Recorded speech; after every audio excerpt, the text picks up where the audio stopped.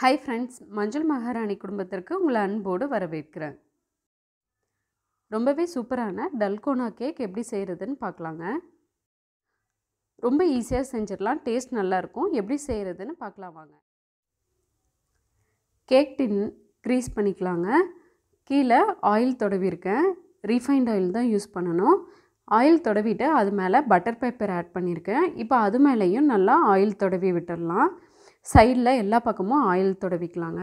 Butter paper இல்லை அப்படின்னா எண்ணெய் தடவிட்டு மைதா மாவில் எல்லா பக்கமும் படுற மாதிரி நல்லா டஸ்ட் பண்ணி எடுத்துக்கோங்க. கண்டிப்பாக இந்த ஸ்டெப் பண்ணிடுங்க. கேக் பண்ணுறதுக்கு முன்னாடி இதை ரெடி பண்ணிடலாம். கேக் பேக் பண்ணுறதுக்கு முன்னாடி கடாய் கண்டிப்பாக ப்ரீ ஹீட் பண்ணிடணும். ஒரு பாத்திரம் எடுத்துக்கோங்க. மணல் ஆட் பண்ணுறேன்னா ஆட் பண்ணலாம், இல்லைன்னா அந்த ஸ்டாண்ட் மட்டுமே வச்சுக்கலாம். இப்போ அது நல்லா கவர் ஆகிற மாதிரி ஒரு மூடி போட்டு மூடிடுங்க. ஒரு 10 நிமிஷம் ப்ரீ ஹீட் பண்ணணும். கண்டிப்பாக இந்த ஸ்டெப் பண்ணிடணுங்க. அப்போ தான் கேக் நமக்கு சாஃப்டாக இருக்கும். மூணாவது ஸ்டெப் என்னென்னு பார்த்தீங்கன்னா, கேக் பேட்டர் ரெடி பண்ணுறது. அதுக்கு ட்ரையான ஒரு பவுல் எடுத்துக்கோங்க. 1 கப் பவுடர் சுகர் ஆட் பண்ணியிருக்கேன். நார்மல் சர்க்கரையை மிக்சியில் அடித்து பவுடர் பண்ணி 1 கப் அளவு எடுத்திருக்கேன். 1/2 கப்பு ரீஃபைண்ட் ஆயில் எடுத்துக்கோங்க. நல்லெண்ணெய் கடலெண்ணெய்லாம் சேர்த்திக்கக்கூடாது, அதோடய ஃப்ளேவர் இறங்கிடும். ரீஃபைண்ட் ஆயில் 1/2 கப்பு, தயிர் 1/2 கப் ஆட் பண்ணியிருக்கேன். இப்போ இது நல்லா மெதுவாக மிக்ஸ் பண்ணிக்கோங்க. எப்போவுமே மிக்ஸ் பண்ணும்போது ஒரே சைடாக நல்லா மிக்ஸ் பண்ணிக்கோங்க. இப்போ இது நல்லா மிக்ஸ் ஆகியாச்சு. 1/2 கப் பாலில் 1/4 கப் மட்டும் ஆட் பண்ணிவிட்டு மீதி 1/4 கப்பை எடுத்து வச்சுருக்கேன். இப்போ இதையும் நல்லா மிக்ஸ் பண்ணிக்கோங்க.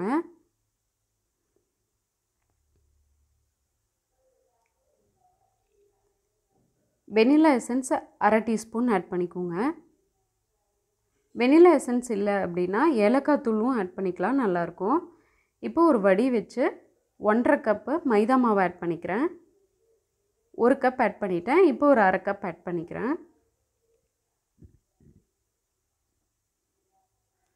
1 டீஸ்பூன் பேக்கிங் பவுடர் ஆட் பண்ணிக்கோங்க.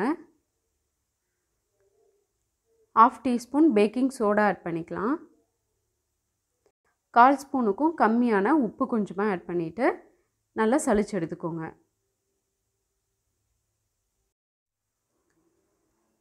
எல்லாமே ஒட்டுக்காக சலித்து மிக்ஸ் பண்ணாமல் கொஞ்சம் கொஞ்சமாக சலித்து மிக்ஸ் பண்ணிக்கோங்க. இப்போ நான் ஃபஸ்ட்டு ஒரு பாட்டு கொஞ்சமாக சலித்து ஒரே சைடாக மெதுவாக மிக்ஸ் பண்ணிக்கிறேன். எல்லாமே ஒட்டுக்காக சலிச்சிட்டிங்கன்னா உங்களுக்கு ரொம்ப டைட் ஆயிரும். மிக்ஸ் பண்ணும்போது ஒழுங்காக மிக்ஸ் ஆகாது, பேட்டர் சாஃப்டாக இருக்காது. இப்போ நான் எல்லாமே ஆட் பண்ணிட்டேன். மெதுவாக ஜென்டிலாக மிக்ஸ் பண்ணிக்கோங்க. கண்டிப்பாக ஒரே சைடு தான் மிக்ஸ் பண்ணணும். இப்போ டைட்டாக இருக்குது, பால் கொஞ்சமாக ஆட் பண்ணிக்கலாம். மீதி இருக்க 1/4 கப் பாலும் ஆட் பண்ணிவிட்டு மெதுவாக மிக்ஸ் பண்ணிக்கலாம்.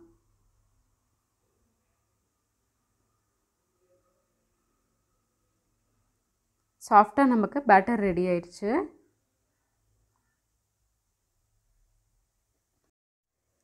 டல்கோனா க்ரீம் ரெடி பண்ணிடலாம். 3 table spoon instant coffee powder add பண்ணிக்கோங்க. 6 டேபிள் ஸ்பூன் சர்க்கரை ஆட் பண்ணிக்கலாம். 4 table spoon hot water add பண்ணிக்கோங்க. தண்ணி நல்லா சூடாக இருக்கணும். ஹேண்ட் விஸ்கில் பீட் பண்ணுற மாதிரி இருந்ததுன்னா ஒரு 20 to 25 நிமிஷம் ஆகும். எலக்ட்ரிக் பீட்டரில் ஒரு 10 நிமிஷத்துலேயே ஒரு நல்ல ஃபோமியான க்ரீம் நமக்கு ரெடி ஆயிரும். நாம் பண்ண போகிறது டல்கோனா கேக்குங்கிறனால தான் இந்த ஸ்டெப் பண்ணுறோம். இல்லைன்னா நார்மல் கேக் பேட்டர் ரெடி ஆனதுமே நீங்கள் கேக் பேக் பண்ணிக்கலாம். இப்போ இன்னும் கொஞ்சம் நல்லா க்ரீமியாக வரணும்.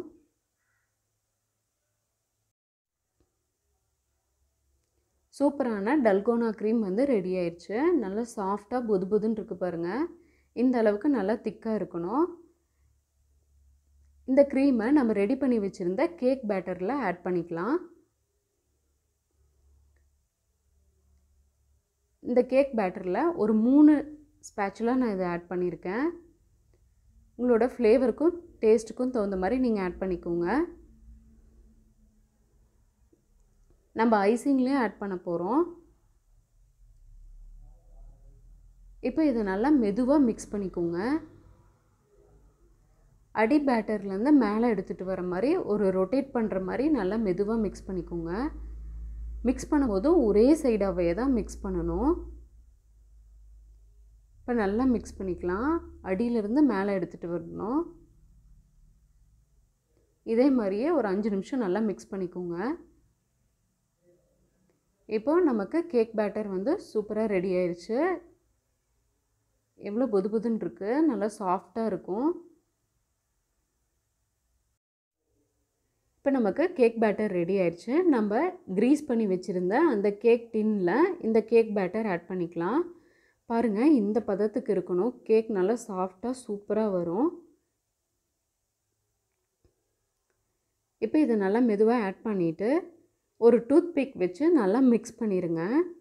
அப்போ தான் ஏர் பபிள்ஸ் இருந்தால் ரிலீஸ் ஆயிரும். உங்களுக்கு கேக் நல்லா சாஃப்டாக இருக்கும். இப்போ இது மெதுவாக நல்லா சுற்றிடலாம்.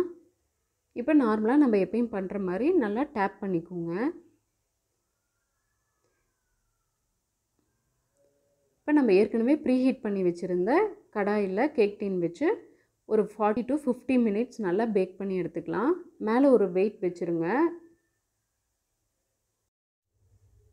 1 மணி நேரம் ஆயிடுச்சுங்க. கேக் ரெடி ஆயிடுச்சான்னு பார்க்கலாம்.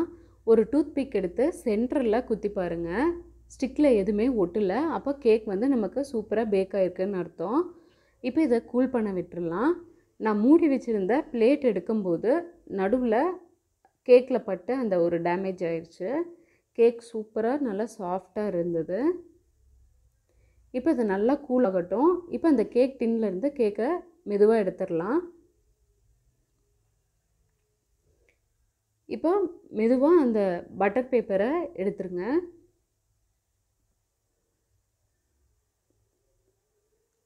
ரொம்பவே சூப்பரான நல்லா சாஃப்டாக இருந்தது. பாருங்கள் எவ்வளோ சாஃப்டாக இருக்குது அப்படின்னு. இதான் நார்மலான நமக்கு ஸ்பாஞ்ச் கேக்கு. நீங்கள் ஈஸியாக ரெடி பண்ணிடலாம். மேலே இருக்க லேயரை நான் எடுத்துட்டேன். இன்னுமே சைடில் எடுக்கிறதுனாலும் எடுக்கலாம். கேக் ஃப்ராஸ்டிங் பண்ணுறதுக்கு கேக் வந்து 2 லேயராக கட் பண்ணிக்கலாம். நான் இன்றைக்கி த்ரெட் யூஸ் பண்ணி கட் பண்ணுறேன். ஃப்ரண்ட்லேருந்து அப்படியே பேக் எடுத்துகிட்டு போனீங்க அப்படின்னா மெதுவாக எடுத்துகிட்டு போகணும். அப்போ நமக்கு ஈவனான கேக் வந்து கட் ஆயிரும். நீங்கள் நைஃப் யூஸ் பண்ணி கூட கட் பண்ணிக்கலாம். பாருங்கள் எவ்வளோ ஈவனாக நல்லா சூப்பராக கட் ஆயிருக்குன்னு. இப்போ மேல் லேயரை தனியாக எடுத்து வச்சிடலாம். கீழே அந்த பாட்டம் பாருங்கள் இன்னுமே நல்லா சாஃப்டாக இருக்கும். இப்போ இதில் சுகர் சிரப் ஆட் பண்ணிக்கலாம். எப்படி ரெடி பண்ணுறதுன்னு பார்த்தீங்கன்னா 1/2 கப் சர்க்கரை ஆட் பண்ணிக்கோங்க. 1 கப் தண்ணி ஆட் பண்ணி நல்லா கொதிக்க வச்சு ஆற வச்சுக்கோங்க. ஃப்ரிட்ஜில் ஒரு 15 நிமிஷம் வச்சு எடுத்துக்கோங்க. இப்போ இதை வந்து கேக் பேட்டரில் நல்லா ஸ்ப்ரெட் பண்ணி விட்டுக்கலாம். எல்லா பக்கமும் நல்லா ஸ்ப்ரெட் பண்ணிக்கோங்க.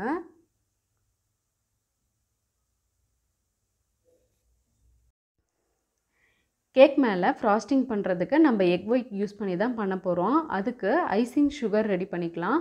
1 டேபிள் ஸ்பூன் கார்ன்ஃப்ளவர் ஆட் பண்ணிக்கோங்க. 3/4 கப்பு சர்க்கரை ஆட் பண்ணிவிட்டு நல்லா பவுடர் பண்ணி எடுத்துக்கோங்க. இப்போ இதை நல்லா சளிச்சு எடுத்துக்கலாம். சிலதெல்லாம் அரைப்படாமல் இருக்கும், ஐசிங்க்கு ஒழுங்காக வராது, அதனால் நல்லா சளிச்சுக்கோங்க. இப்போ கேக் மேலே 3 விதமாக ஃப்ராஸ்டிங் பண்ணலாம். விப்பிங் க்ரீம் யூஸ் பண்ணி பண்ணலாம், பட்டர் க்ரீம் யூஸ் பண்ணி பண்ணலாம். இந்த எக் ஒயிட் வச்சு பண்ணுற இந்த ஃப்ராஸ்டிங் பேர் வந்து ராயல் ஐசிங்னு சொல்லுவாங்க. நல்லா க்ரீமியாக விப்பிங் க்ரீமில் பண்ணுற மாதிரியே இருக்கும். ரொம்ப நல்லா சூப்பராக இருக்கும். இப்போ நமக்கு ஐசிங் சுகர் ரெடி ஆயிடுச்சு.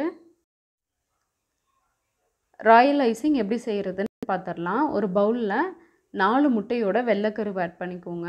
ஈரமே இல்லாத பவுலாக இருக்கணும். இப்போ இது ஒரு 2 நிமிஷம் நல்லா பீட் பண்ணிக்கோங்க.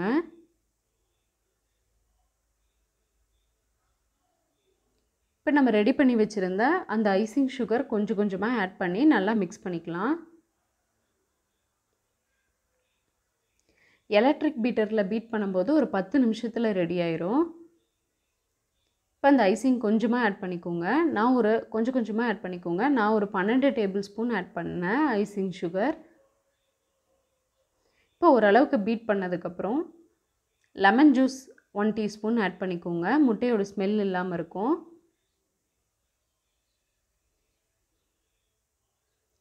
வெனிலா எசன்ஸ் வந்து 1/2 டீஸ்பூன் ஆட் பண்ணிக்கோங்க. ஆட் பண்ணிவிட்டு ஒரு 10 நிமிஷம் நல்லா க்ரீமாக வர வரைக்கும் நல்லா பீட் பண்ணி எடுத்துக்கோங்க.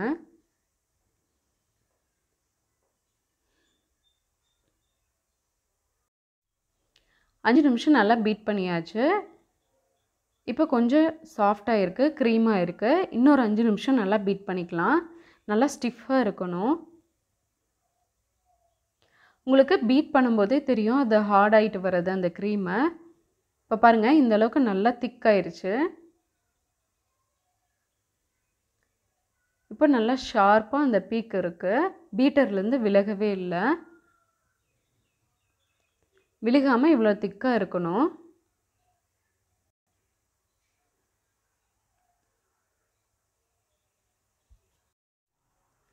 இன்னொரு டிப் சொல்கிறேங்க. ராயல் ஐசிங் வந்து எப்படி ரெடி ஆயிடுச்சுன்னு டெஸ்ட் பண்ணலான்னா, எப்படி பவுலில் தலைகீழாக கமுத்துனாலும் அந்த ஐசிங் வந்து விழுகக்கூடாது. அப்போ நமக்கு வந்து சூப்பராக கரெக்டான பதத்துக்கு ரெடி ஆயிடுச்சுன்னு அர்த்தம். இதில் நம்ம ஏற்கனவே ரெடி பண்ணி வச்சுருந்த டல்கோனா க்ரீம் வந்து ஆட் பண்ணிக்கலாம். நான் 2 ஸ்பேச்சுலா ஆட் பண்ணிவிட்டு நல்லா மெதுவாக மிக்ஸ் பண்ணிக்கோங்க.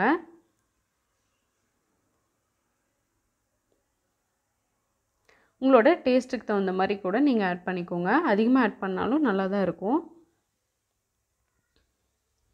இப்போ இது மெதுவாக எலக்ட்ரிக் பீட்டர்லேயே நல்லா மிக்ஸ் பண்ணிக்கிறேன். ஒரு சூப்பரான நமக்கு டல்கோனா ராயல் ஐசிங் வந்து ரெடி ஆயிடுச்சு. இப்போ இதை நல்லா மெதுவாக மிக்ஸ் பண்ணிக்கலாம்.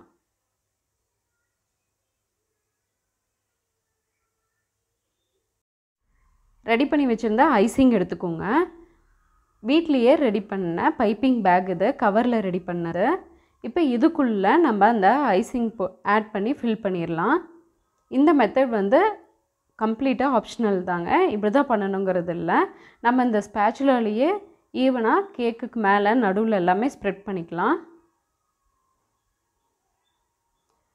இப்போ இந்த கவர் ஃபுல்லாக நம்ம ஐசிங்கை ஃபில் பண்ணிக்கலாம்.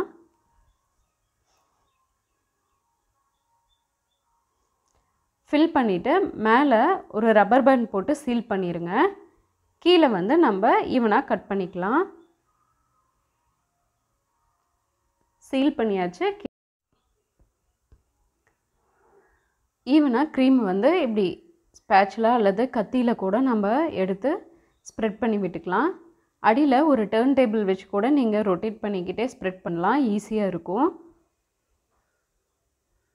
இப்படி ஈவனாக எல்லா பக்கமும் நல்லா ஸ்ப்ரெட் பண்ணிக்கோங்க.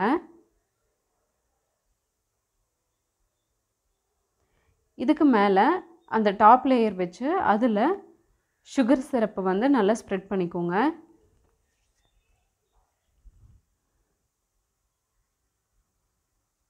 நல்லா ஜில்லுன்னு இருக்கணும் சிரப்பு.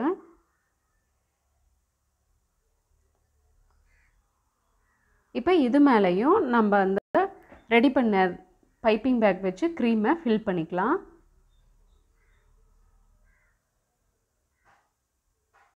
பைப்பிங் பேக் வச்சு எல்லாமே ஃபில் பண்ணியாச்சு. இது பார்த்திங்கன்னா ஒரு விசிட்டிங் கார்டு, நல்லா திக்கான விசிட்டிங் கார்டு எடுத்து ஜிக்ஸாக்காக கட் பண்ணிக்கோங்க. இதுதான் வந்து ஸ்க்ராப்பர்னு சொல்லுவாங்க. கேக் டிசைன் பண்ணுறதுக்கு ரொம்ப யூஸ்ஃபுல்லாக இருக்கும். இப்போ சுற்றியும் நல்லா டிசைன் பண்ணிக்கலாம். மேலே இன்னொரு சைட் வச்சு நல்லா ஈவன் பண்ணிக்கலாம். நம்ம கேக் கட் பண்ணி எடுக்கும்போது சென்டர் பார்ட் மட்டும் தான் கட் பண்ணணும். சுற்றியும் இருக்கிற ஓவல் ஷேப்பில் இருந்த பார்ட்டையும் கட் பண்ணி எடுத்திருந்தால் நமக்கு கேக் வந்து நல்லா ரவுண்டாக ஈவன் ஷேப்பில் கிடச்சிருக்கும். இப்போ சிம்பிளாக டிசைன் பண்ணிக்கலாம். சாக்லேட்டை மெல்ட் பண்ணி ஒரு கோன் செஞ்சு அதில் ஆட் பண்ணியிருக்கேன். இப்போ ஒரு ஸ்ட்ரெயிட் லைன் போட்டுக்கலாம். ரொம்பவே சிம்பிளான டிசைன், வீட்டில் இருக்க பொருள் வச்சே பண்ணிக்கலாம்.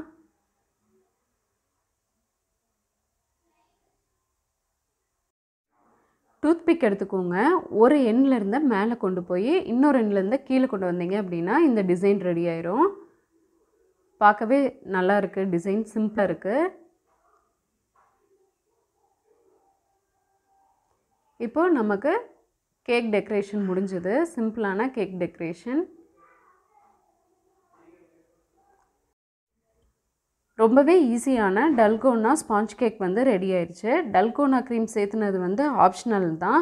அது இல்லாமையே நீங்கள் நார்மல் ஸ்பாஞ்ச் கேக் பண்ணி அந்த எக் ஒயிட் வச்சு ஃப்ராஸ்டிங் பண்ணி நீங்கள் பண்ணிக்கலாம். ரொம்ப ஈஸியாக பண்ணிடலாம். கண்டிப்பாக இந்த வீடியோ உங்களுக்கு பிடிக்கும்னு நினைக்கிறேன். பிடிச்சிருந்தால் மறக்காமல் லைக் பண்ணி, ஷேர் பண்ணி, சப்ஸ்கிரைப் பண்ணிக்கோங்க. தேங்க்யூ. எப்படி சப்ஸ்கிரைப் பண்ணுறதுன்னு பார்க்கலாங்க. நம்ம வீடியோ ப்ளே ஆகிட்டுருக்கு. அது கீழே சேனல் நேம் மஞ்சள் மகாராணின்னு இருக்குது. அதுக்கு நேராக இருக்க சப்ஸ்கிரைப் பட்டனை ப்ரெஸ் பண்ணிக்கோங்க.